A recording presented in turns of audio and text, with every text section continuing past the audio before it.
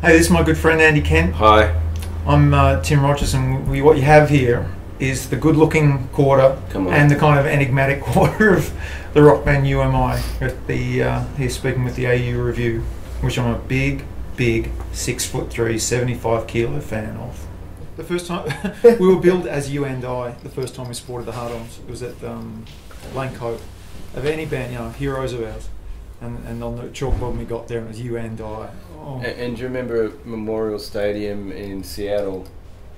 When we were touring with Soundgarden, we drove around, and it was like, Soundgarden, and then You and I. Oh, really? That's awesome. Yeah. We've arrived. Getting to play with Soundgarden in Seattle, irrespective of that must have been pretty cool. It was the last show of the tour, and they'd been out for a couple of months, and they were just ginormous. And it was their homecoming show, and people had made banners with lights in them, and they'd carried batteries, and so when you walked out there, it was just like fucking massive. They just loved it. That tour was we played in the States a few times before, but that was the first major tour we'd done. We were really spoiled. And it's so straight. They gave us a bus to travel in. Their road crew was super cool, and the band were wonderful people. Still friends to this day.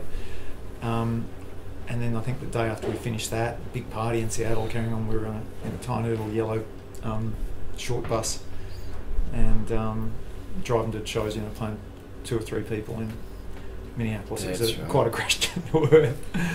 I think we drove for a long way the next day. Yeah, but that was a hell of a tour. I remember lots of that. Yeah, I tend to remember the bus drivers. They were cool. There was the guy with the Hawaiian shirt who turned up and he was just sweating like a pig, didn't talk for a couple of days. Remember him? That wasn't James Brown, was it? Do you remember James Brown? Who is this Anglo-Saxon rockabilly guy, and his name was James Brown. He was our second driver. Was he? And then there was Doug. Doug, he went crazy and rode his bike in the lobby. Yeah. And the country guy, he was good. Yeah. Singing songs. Yeah.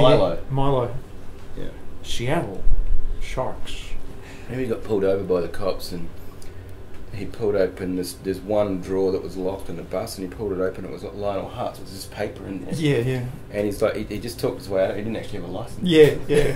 Loved it. My favourite, actually, remember those. It was a hell of a way to see America, and I think to varying degrees. I'm in love with certain aspects of American culture, and particularly American music. And I remember waking up, cracking a beer, looking out the window, and saw the sign for the Altamont Speedway, which is a very famous Stones gig, was held there. Very unfortunate murder. And I just thought, wow, I'm from Kalgoorlie, man, and I'm driving past Altamont, and I'm on tour with my friends and in a rock band, and we're going to play in front of 20,000 bemused Americans. And we played in San Diego, and then drove a couple of miles to see our friends from this band, Redd Kross, heroes of ours, play with the Stone Temple Pilots up the road. That's right. That was quite a night. We're just playing to 15,000 people in San Diego, seeing our friends playing to 40,000 in it's Pasadena or somewhere. It was like a K-Rock thing or something, wasn't it? Weenie roast or something. You haven't actually asked a question yet, have you?